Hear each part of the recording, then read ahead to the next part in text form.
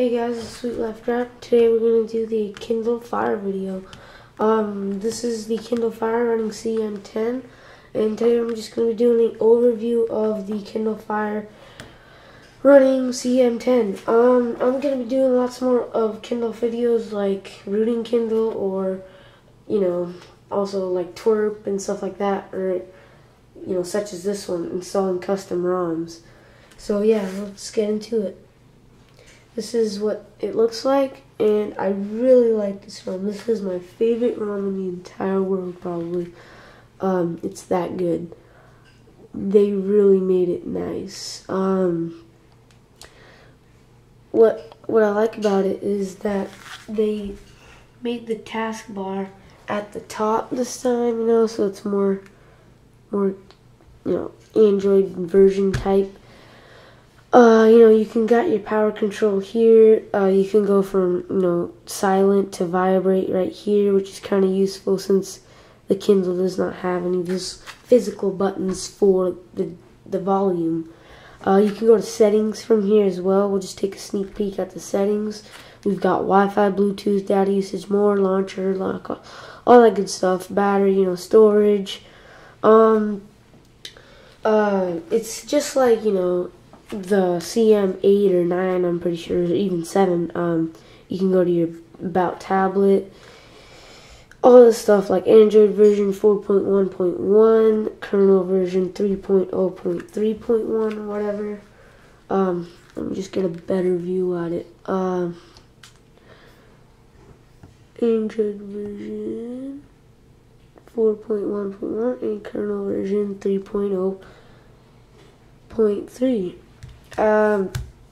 Sorry, I had to kind of look at it to believe it, but yeah, it's really nice. The settings is really easy to use. You can just toggle on or off your Wi-Fi, and you can put in your neck gear or whatever. But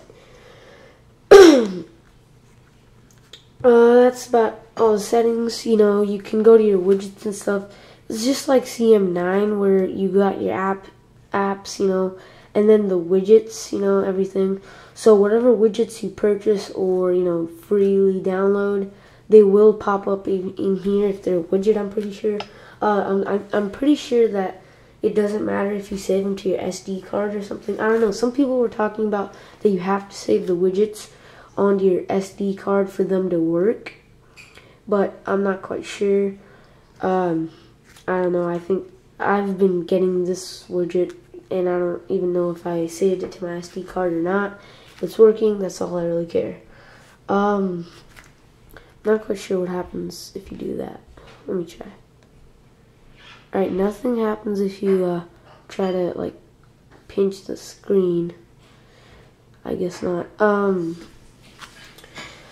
You can get your weather widget, your power control. You don't really need it on your a desktop or home screen, because you have one right here at the top of your taskbar. But if you want to save space, then you don't really need it. But if you're a guy like me that just wants it there to make it look cool, go for it. It's quite nice. I see no lag in this ROM whatsoever. This is probably the best ROM I've ever seen with no lag. It's really nice. I can scroll the video to video, Gmail to Gmail. It's just so nice. Bad piggies and apps play just great. It does support HD video, as I will show you. So yeah, I'm not quite sure if it has if you can stream video. I'm not quite sure, but it does support HD video.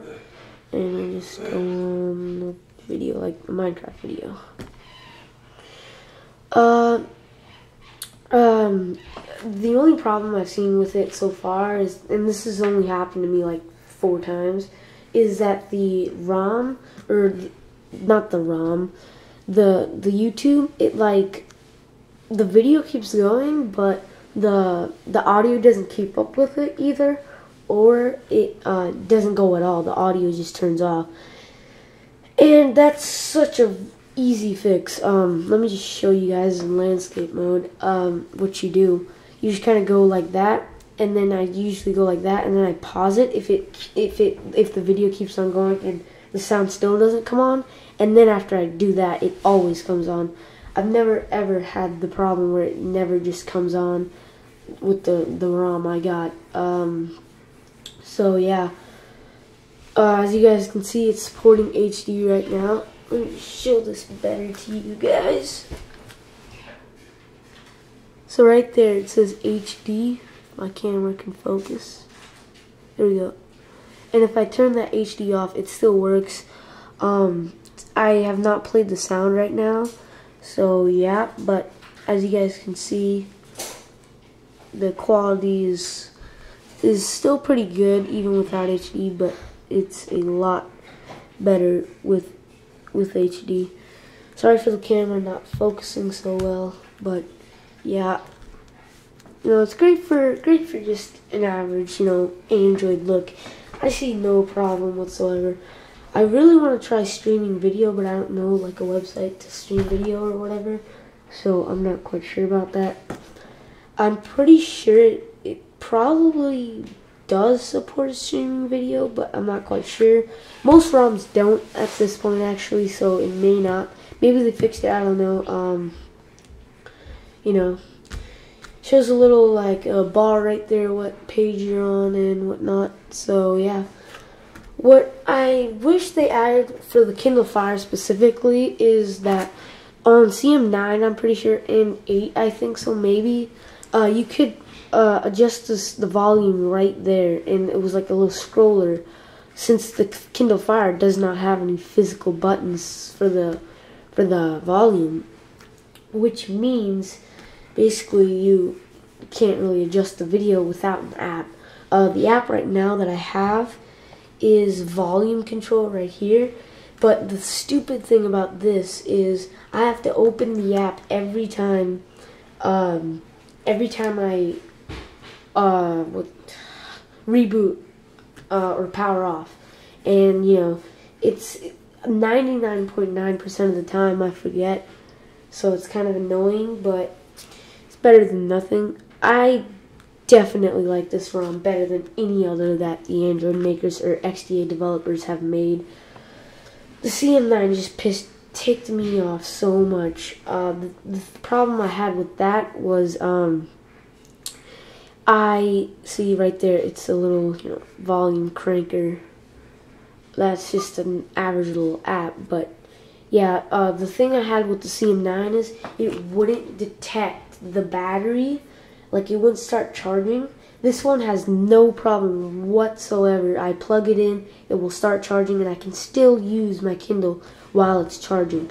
CM9, if you're out of battery, you're screwed. You can't use your Kindle Fire at the spot while charging because you need to leave it there for a while to get it charged up, because it still thinks that it's not charging, but it really is.